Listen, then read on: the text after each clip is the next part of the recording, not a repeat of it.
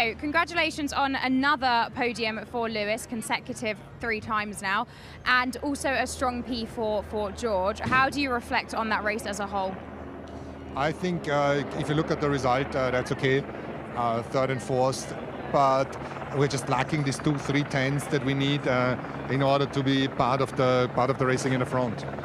Of course, in Silverstone, we saw you take a sizable step forward with the upgrades. You were cautious coming into this weekend, saying that you weren't expecting it to be as much of a performance gain around this track. Do you feel that the lack of pace today was due to the track, or do you think that it is because the upgrades maybe are not showing up as well as you initially thought they had? No, I think that track always been a bit of an annoying one for us. I mean, I love it to be here. It's my home track. But the car was never happy, even in the years where we've been really dominant. Sometimes, somehow it wouldn't go. So we need to take that. And in terms of the upgrades, looking ahead, we have France and Hungary coming up. Are you feeling optimistic for France? The talk has been that that's a track that you will hopefully be able to excel at. But coming from the team boss, what do you think? Yeah, I think like Silverstone, it's a track that on paper should suit us a little bit more. Whether that's the case, we shall see in 2 weeks.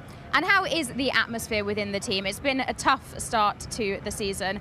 Lots of work, lots of long hours, I imagine. But how is the energy within the team and the momentum now that you're getting these podiums? It's good in a way. You reset your expectations, and you finish 3rd and 4th, and you're okay with that. Last year we would have seen it as a catastrophe. So it's healthy. That's how it should be, and the spirits are really high. Thank you so much for your time, Toto. Thank you.